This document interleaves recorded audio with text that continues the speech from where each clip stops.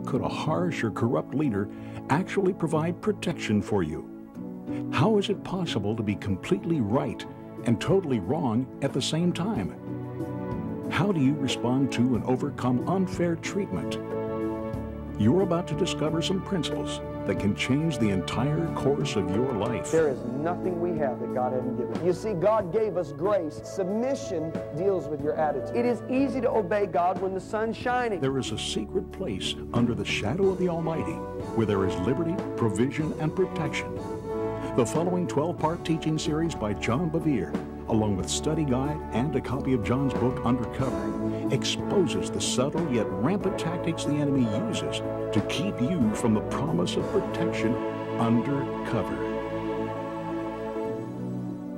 Do you realize that you can choose your own master? You can choose sin, or you can choose obedience. In Lesson 4, John Bevere continues his teaching, The Consequences of Disobedience. Welcome to lesson number 4, and I want you to open up your Bibles to 1 Samuel, the 15th chapter. 1 Samuel 15, please.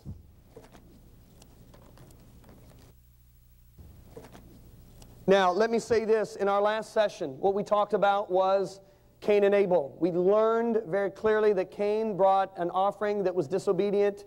Abel brought an obedient offering. The result, God said to Abel, if you would do just what is right, He said you would be accepted just like your brother. But God said, if you do not obey me, He said, sin lies at the door. We discovered there is a door in every person's life, and that door gives legal access to sin and demonic power. And that door is there whether you realize it or not. We learned what opens that door, disobedience, and we learned what shuts it closed, and that is obedience to God. Is that true? Cain, unfortunately, did not listen to God's wisdom. Cain persisted in his own way. Sin entered into his life in the form of hatred, anger, strife, resentment, jealousy. It eventually turned into murder, and this young man who started out serving God ends up murdering his own brother. We are going to look at another very similar incident found in 1 Samuel chapter 15. Now let me tell you what's happening here in 1 Samuel 15. We have two major personalities. The first one is King Saul. He is the first king of Israel, correct? The second personality in this chapter that is a major personality is Samuel. And if I can say it like this, Samuel is the senior prophet of Israel, okay? The scene opens up in verse 1 with Samuel coming to the king, King Saul, and giving him the word of the Lord. Samuel said to Saul, thus saith the Lord, I want you to go and gather your armies, and I want you to go attack the nation of Amalek, and I want you to destroy every man, every woman, every child, and as a matter of fact, every animal that they own, everything that breathes, put it to death with the edge of the sword. This was a command. Now, I want to make a very strong point here. When Samuel gave Saul that command, Saul did not look at Samuel and say, are you crazy? I'm not going to do that, and turn and walk away. That's what we call rebellion. Nor does Saul say to Samuel, okay, I'll do it, and then later on not do it because it wasn't important to him. We might call that disobedience. I want you to be fully aware this morning that Saul gathers his armies and they go attack the nation of Amalek. Saul kills tens of thousands of men, women, and children. As a matter of fact, I could be safe to say probably close to 100,000 men, women, and children.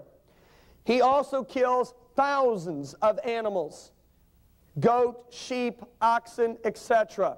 But he spares the finest animals to give to the people so that they could offer animal sacrifices to the Lord. Are you with me? Saul kills hundreds of thousands of people, but he does something. He spares one man, and that is the king of Amalek. Why does Saul do that? Because back then, whenever you conquered a nation, for you to take that king of that nation captive was like taking a living trophy. Are you with me? Every time you saw him as a slave in your palace, he reminded you of your victory over his nation. Are you with me? Now, Saul does all of this, and I want you to notice what God says to Samuel. Look at verse 10.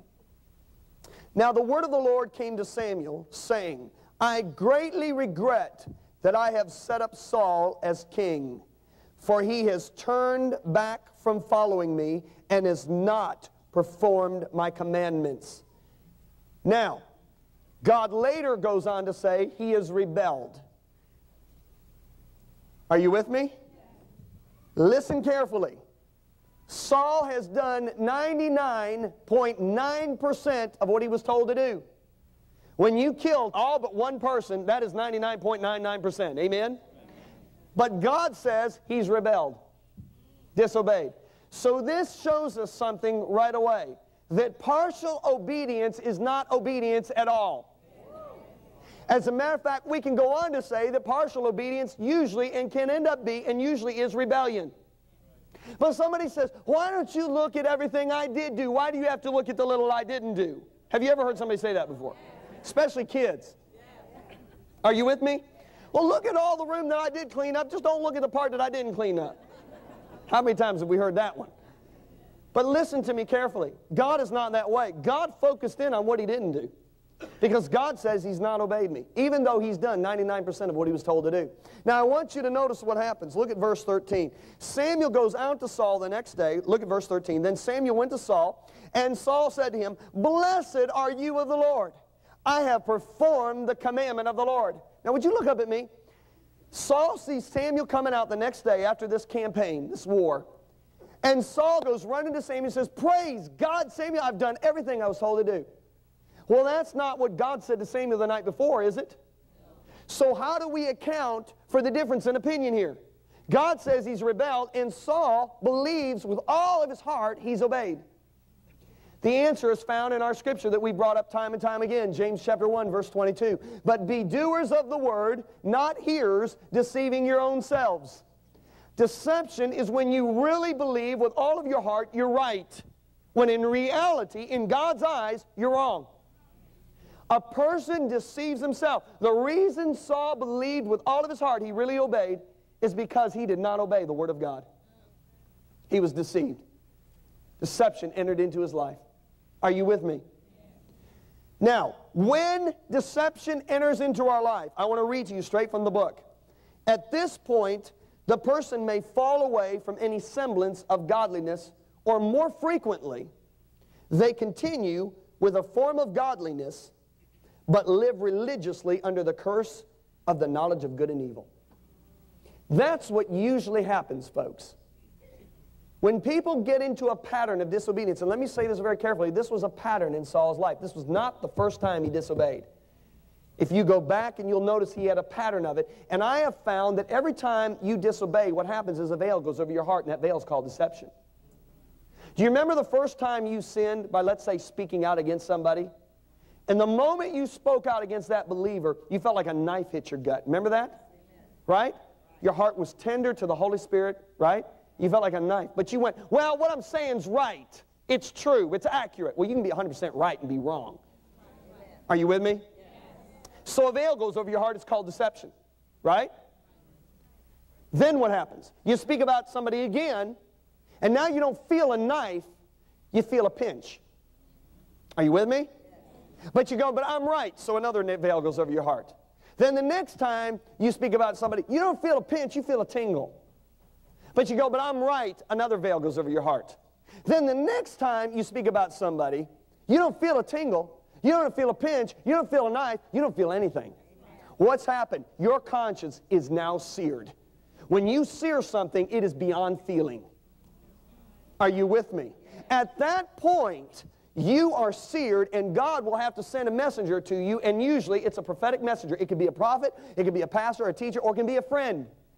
And they will come and help you see the error of your way. That is why James says, let anyone who is shown anybody that has wandered from the truth, and somebody has come and shown him the way, he has saved that person from a multitude of sins. Are you with me? What I have noticed is that God has a three-step process. First of all, he tries to get your attention in your conscience. But if you have repeated disobedience after disobedience after disobedience, what happens is he has to send a messenger to you. If you don't listen to the messenger, then judgment comes. Remember what David said, before I was afflicted, I went astray. Let me tell you something. Hardship will come to people's lives. Affliction will come to people's lives because of not obeying. Are you with me? It is not God that does it. His protective hand lifts, and you see what happens is you are now a target for the enemy. And we're going to see that clearly. But what happens with people is most of the time they still have a form of godliness. They still come to church, but now they're living on the letter of the law. They're living based off of the principle of reasoning, not off the principle of obedience. Are you with me? And so now listen to what else I said in the book. His sense of right and wrong is now drawn from a source other than the Word of God, breathed by the Holy Spirit into their heart.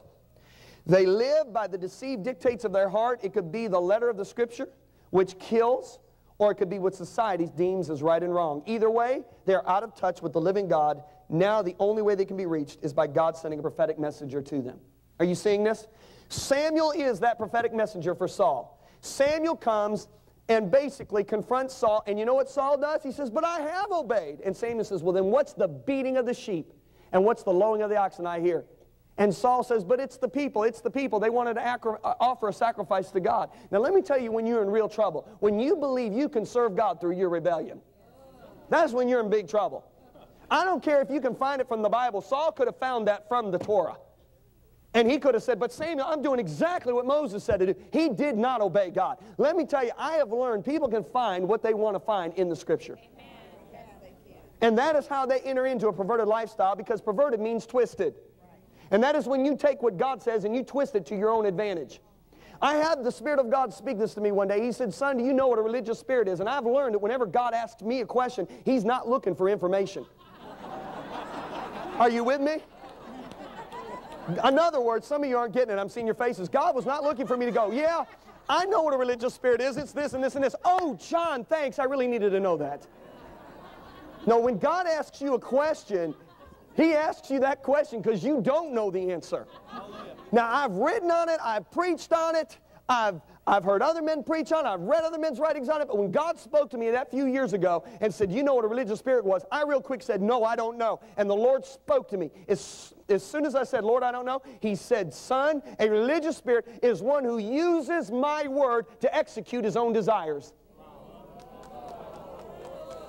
I will never forget that. And immediately Saul came to mind. Saul won favor with the people. He gave them those animals, and while they're offering those animals, I'm sure those people are going, wow, what a godly king we have. He always puts Jehovah first. He got that king so he could have a trophy in his house. Are you with me? So Samuel confronts him. He says, what's the beating of the sheep? And Saul says, the people. And then Samuel says, no, wait a minute, you, Saul. And he backs him right into the corner with the word of God. And then finally, watch what happens. Look at verse 22. So Samuel said, has the Lord as great delight in burnt offerings and sacrifices as in obeying the voice of the Lord? Everybody say obeying. Behold, to obey is better than sacrifice. Can you say amen? Amen. Now watch this. Verse 23. For rebellion is as the sin of witchcraft. Now, those of you with the King James Version and the New King James Version, will you notice, please, with me, that in this verse, verse 23, the words is and as are in italic type. Do you see that? For rebellion is as are in italic type, the sin of witchcraft. Now, the reason they're in italic type is because they do not appear in the original text. The translators added it for clarity. However, I went back to the interlinear Bible. I went back to the books that had every single Hebrew word with every English word above it, and I found out this is not an accurate translation. Now let me tell you the accurate translation. Are you ready for it? For rebellion is the sin of witchcraft. Now it's one thing to be like witchcraft. It is a completely different thing to be witchcraft. Now, to get an understanding of this, the Hebrew word there for witchcraft is the Hebrew word quesem. It's spelled Q-E-S-E-M. And I went back and I studied out this word, and I found out that this word doesn't really implicate a kind of occultic practice. What it really indicates is the goal or the effect of witchcraft. Now listen to me carefully. What is the goal of witchcraft? To control. You're saying it. Let's look at an extreme case. Why does a witch put a curse on somebody? She wants to control their life through demonic power. The goal of witchcraft is to control. So what God is saying here is rebellion is to be controlled. Are you seeing this? Now, this can operate either with people being totally unaware of it or be people in occultic practices or Satanists being totally aware of it. Are you with me? Now, listen. A few years ago, my wife and I came into a hotel room after a meeting one night. We flipped on the television. We were on one of the major networks. It was either NBC, CBS, or ABC. And they were having a special on Satanism. Now, when I saw that, I went to turn the channel because I don't care to get any information about spiritual warfare outside of the Bible. That's just me personally. But the Holy Spirit checked me and said, and I felt like the Lord said, watch this. They were talking about the number one commandment of the Satanic Bible. Does anybody in here this morning know what it is? Does anybody come out of the occult? What's the number one commandment? That's exactly right. The number one commandment of the Satanic Bible is do what thou will. And I remember when they said that, I just screamed on the inside of me, that's a perversion. What did Jesus say? He said, I did not come to do my will, but the will of him who sent me. And then, when I was a youth pastor, we had a lot of occultic practices in the area where I lived. We had a town right outside of our city called Casadega, which means house of the devil, and they had seances there, and witches and warlocks and all this other stuff going on there. And so there was a lot of kids that dabbled in the occult in our high schools when I was youth pastor. And a lot of them were coming to our youth services and getting saved. And so we started interviewing them, and we found out something. When these kids join witches' covens, do you know what their leaders tell them to do? The first thing they tell them to do is they tell them to drink, take drugs, commit illicit sex with one another, and steal. They tell them to break all the laws of God, society, and of their parents, and they teach them the more you rebel, the more power you get. But isn't that true? Rebellion is witchcraft. Rebellion is to be controlled. Rebellion opens up the door legally and gives Satan access. They do it because they want more power. However, it works either way. Listen to what the Bible says. 2 Peter chapter 2, verse 19, New Living Translation. They, those leaders who encourage insubordination, promise freedom. Listen carefully. But they themselves are slaves to sin and corruption, for you are a slave to whatever controls you. Romans chapter 6, verse 16, Living Bible. Don't you realize that you can choose your own master? You can choose sin or else obedience. The one whom you offer yourself, he will take you and be your master, and you will be a slave. Listen to me, folks. What we live speaks louder than what we speak. You can confess, I am a Christian, till you're blue, pink, yellow in the face, but until you live it, your lifestyle speaks louder than what you speak. That is why Jesus comes along and says, most assuredly, John 8:34, most assuredly, I say to you, whoever commits sin is a slave of sin. Why? He opens up the door, the demonic power gets legal access into his life. Are you here? Oh. Samuel warns Saul, correct? He warns him. But Saul doesn't heed. He doesn't truly repent from his heart. Why? He says, Samuel, I've sinned, but yet now honor me. In other words, he's more concerned about being embarrassed than he is that he's hurt the heart of God. And you know what the Bible says right after this? The Bible says, the Spirit of the Lord lifted, and an evil spirit came. That door was open, and that evil spirit came into his life, and he caused Saul to do things he never would have done in his own right mind. If you would have looked at Saul as a young man, remember when he was humble before he became king? If you would have looked at him and said, Saul, one day you're going to kill, you're going to murder in cold blood 85 of God's ministers, their wives and their children, in cold blood, he would have said, you're crazy, I'll never do that. Yet he did it. That spirit, that sin got access into his life and caused him to do things he never would have done in his right mind. If you would have looked at Cain when he was a young man and said, Cain, one day you're going to murder your brother, he would have said, you're crazy. Yet what did Cain end up doing? He gave legal entrance to sin into his life. Go with me to Numbers, the 23rd chapter, please. Numbers, the 23rd chapter. Remember, we are talking about, in these last two lessons, the consequences of sin.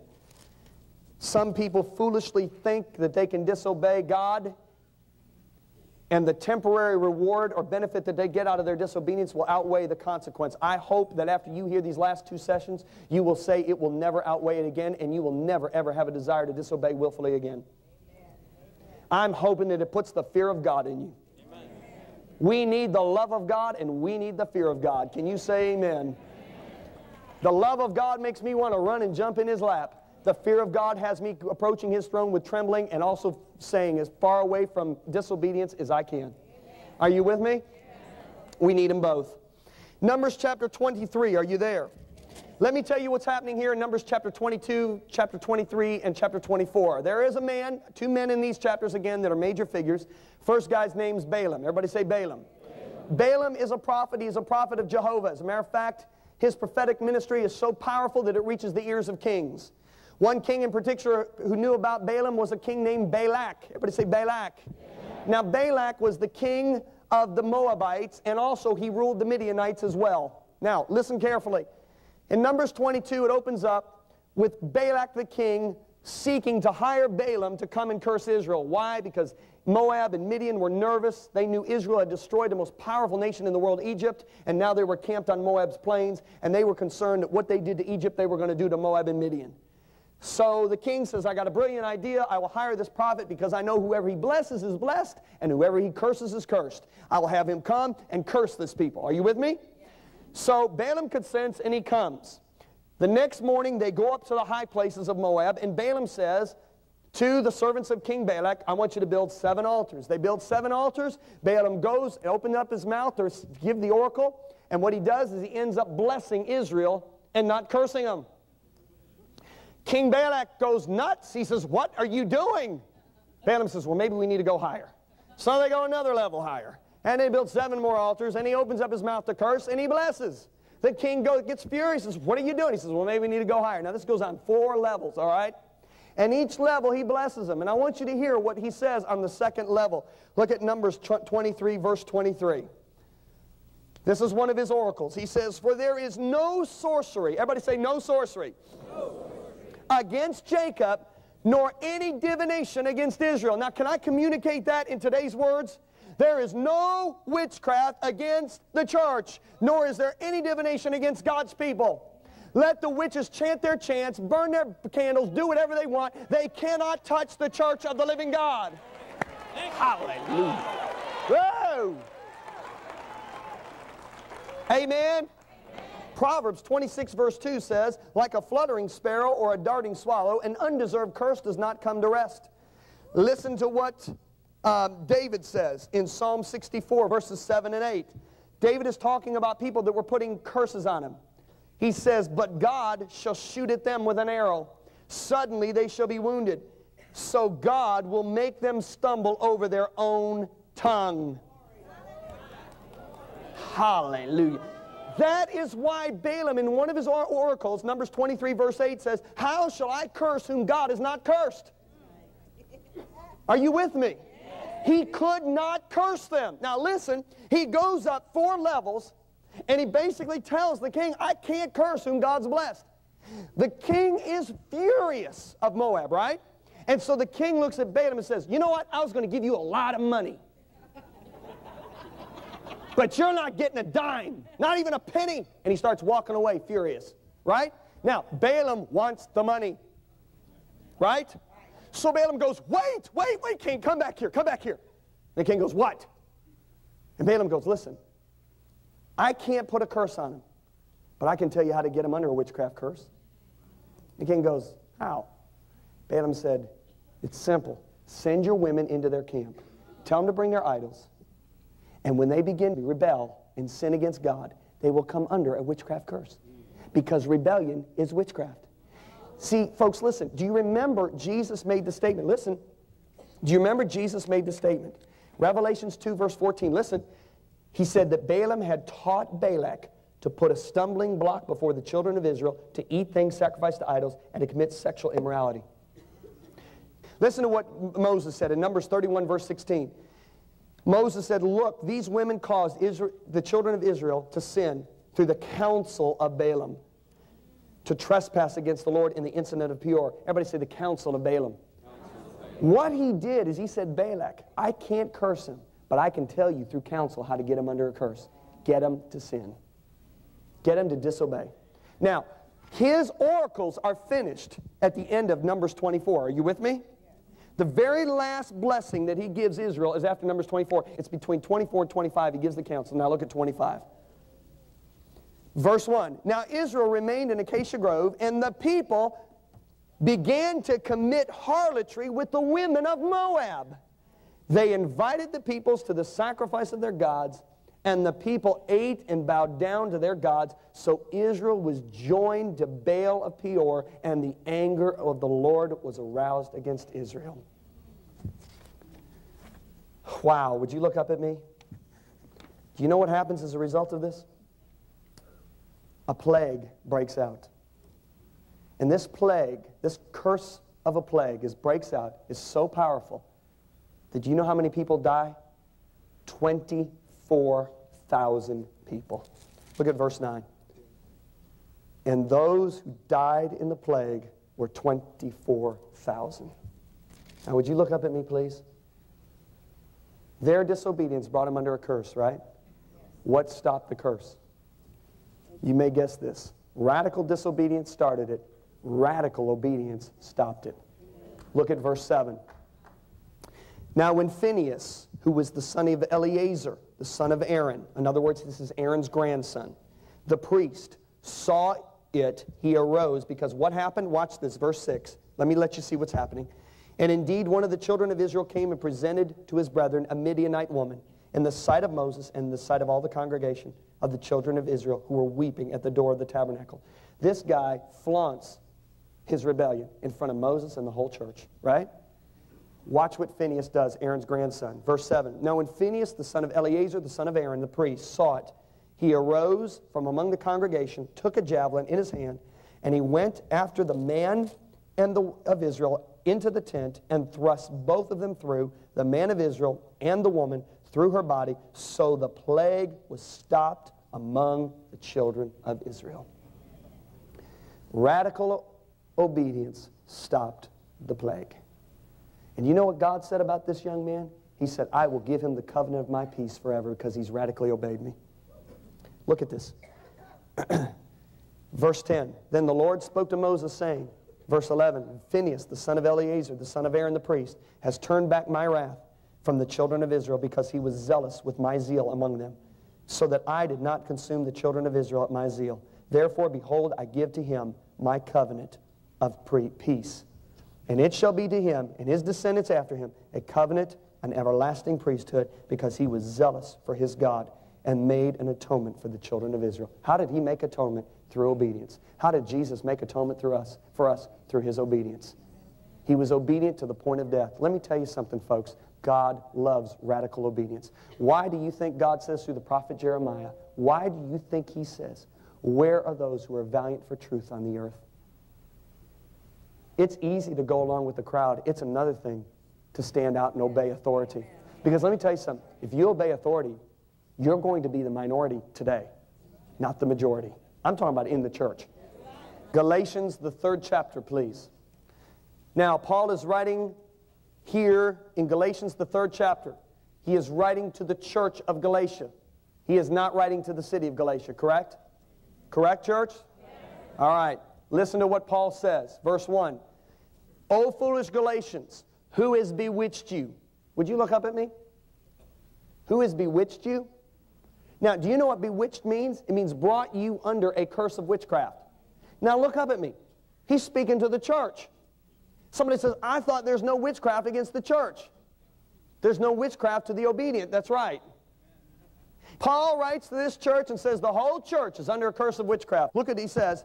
Who has bewitched you that you should not obey the truth, before whose eyes Jesus was clearly portrayed among you as crucified? Would you look up at me? This is a specific incident that gives us a universal truth. Are you with me? The specific incident is this. God had revealed, clearly revealed, everybody say clearly revealed, to this church that you are saved by grace, not the works of the law.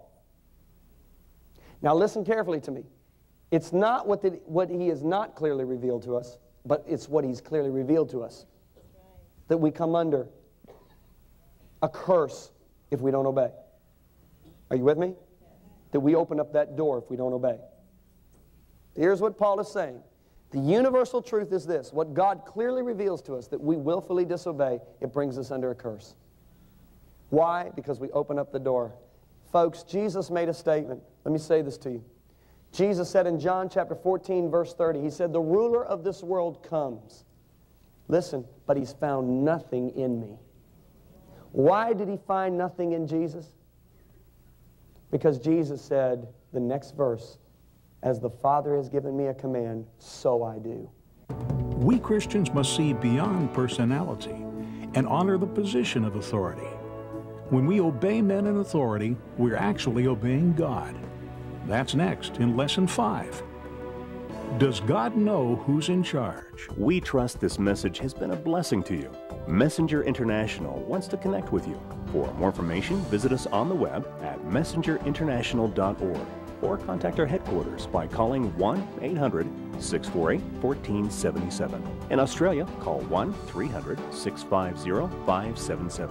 And in the United Kingdom, call 0870-745-5790. By the power of God, you will be transformed.